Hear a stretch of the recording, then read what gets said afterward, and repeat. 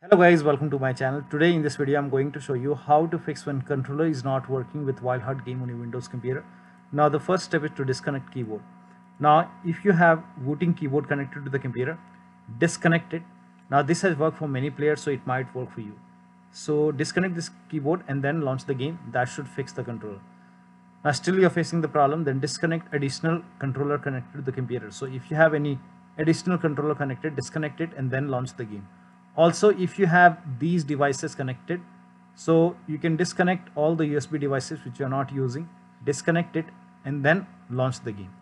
Next step is for Steam users, disable Steam input. Now if you have bought the game on Steam, then go to Steam, make a right click on the game. I don't have the game on Steam, I have the game on EA app. So if you have the game on Steam, make a right click on Wild Hearts. I'm showing you with another game. This is just an example. So make a right click on the game, select properties and then go to the controller tab and then click on disable Steam input. Try this, launch the game and then check. If that does not work, you can enable Steam input and then check which one is working fine for you. Now the next step is for non-Steam users, add the game to Steam.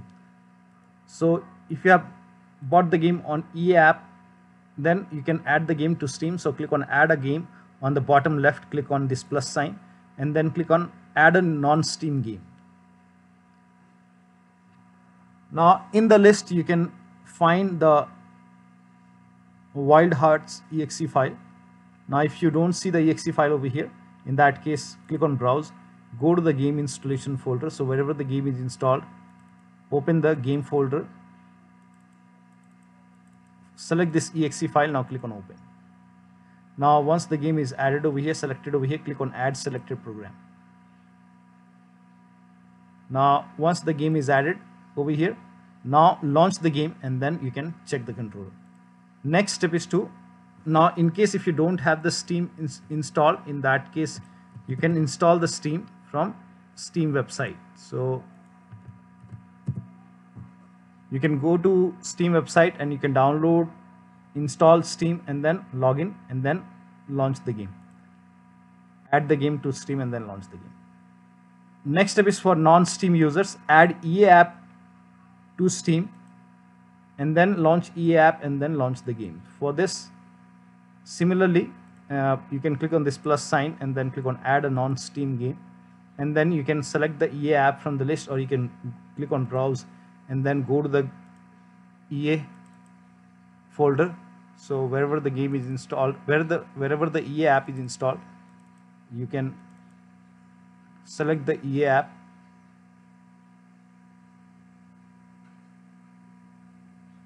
select the EA app and then click on open.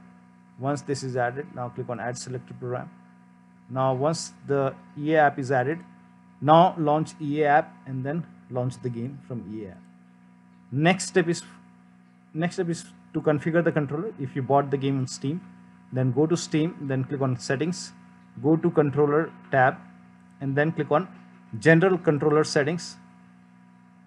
Now over here, if you're using PlayStation controller, then put a check on PlayStation configuration support.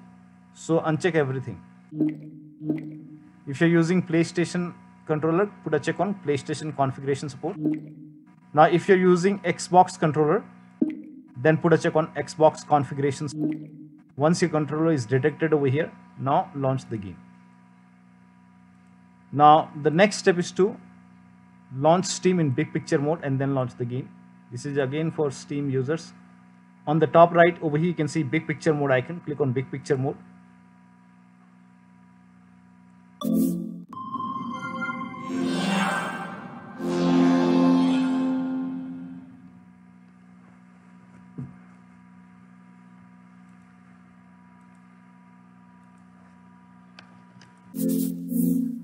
Now go to library and then select the game.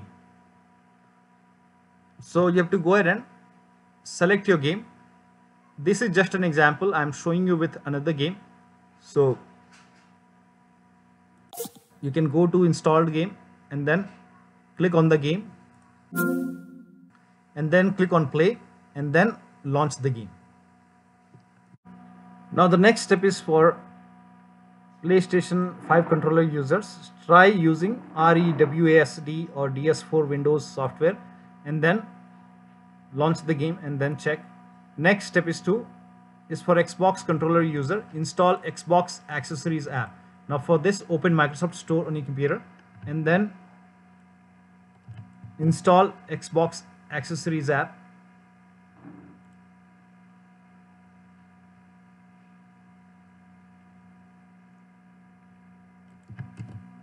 Now type in Xbox accessories app, then click on Xbox accessories, and if not installed, install it over here. So click on get or install, and once this is installed, open Xbox accessories app and then update your controller. So before you update the controller, you have to connect your Xbox controller using the USB cable, Type-C cable. You can connect your controller to the computer. Please make sure that you connect your controller using the cable, and once you connect the controller, then you can update your controller using the Xbox accessories app, and then you can launch the game and then check the controller. So you can open this. I have not connected my controller right now. So once you connect the controller, over here you will see 3 dots. Click on it and then you can click on update controller. In my case, this is not connected. Now the next step is to use wired controller. So if nothing works, you can use the wired connection. You can use the wired controller and then check. So one of the steps should help you to get your controller working with the game. So that'll be all. Thank you so much for your time, and please like this video and subscribe to my channel.